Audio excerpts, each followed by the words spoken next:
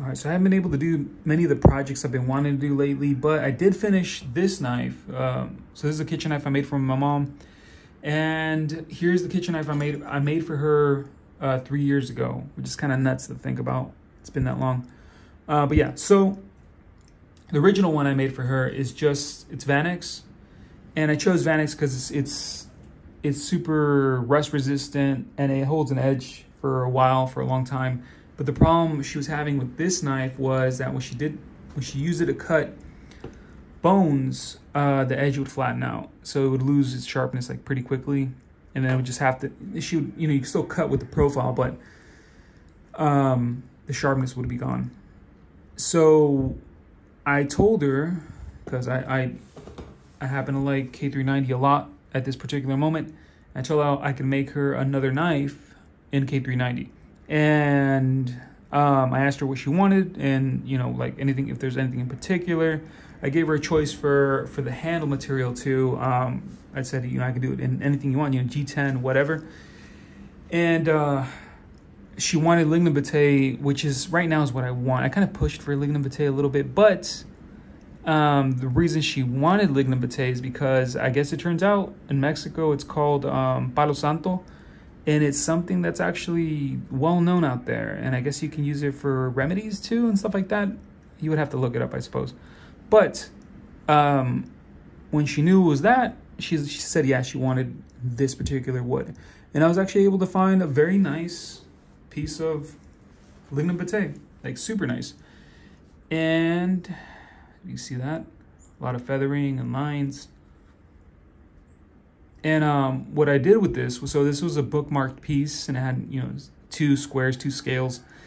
And I put it at an angle so I can get most of the lines, the dark area here, right in this corner on both sides, which is what I tried to do, so that it would just run off from here down. So you can see the lines start here, and they all go down. That. Same thing here.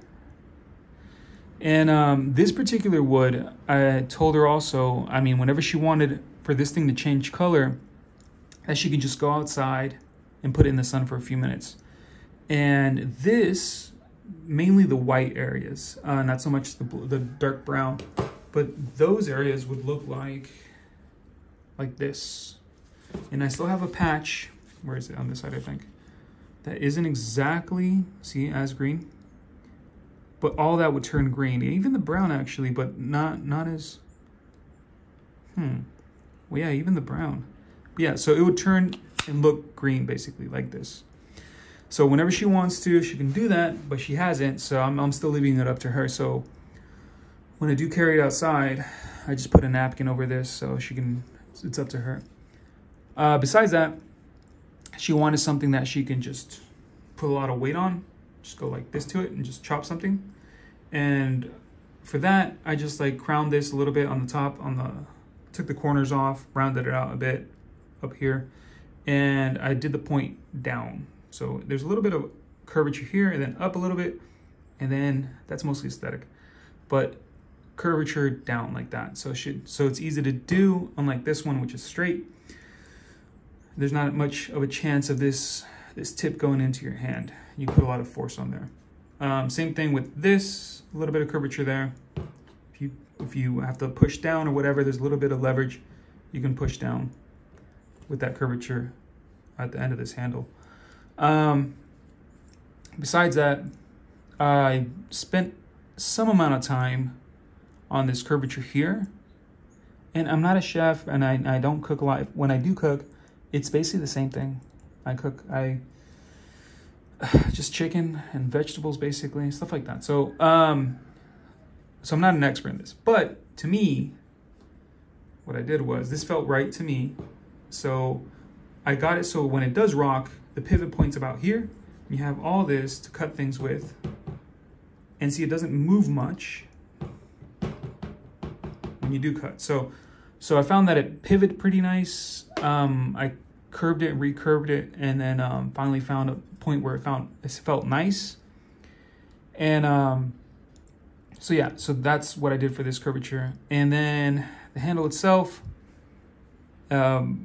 just grip wise and all that, Not much to it, just like a Coke bottle kind of deal. And it does, once you have it in your hand, it's like basically it is locked in one position, but I did put these little divots there, just so in case, for whatever reason, if you want to put a finger there, it's right in the center of the handle. The weight on this is right there. So if you do a pinch grip, you're basically holding it there, and you don't feel much of anything when you are holding it in a pinch grip. So yeah, I do think it's an improvement to this, which was 3 years ago. Hopefully it's an improvement. But I think it came out overall nice.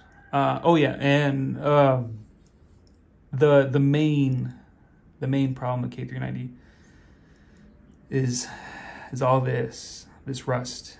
But eventually it'll patina. It'll get to a point where it's slightly easier. Just from experience, I haven't done any tests, but just from experience, once it patinas completely, it's a little bit easier to maintain. But yeah, the rust is part of K390. But she doesn't have the same problem. She's already cut a bunch of bones with this thing, and it's like still crazy sharp. Still crazy sharp, and it's gone through quite a bit of bones already. So beautiful edge stability, beautiful edge retention,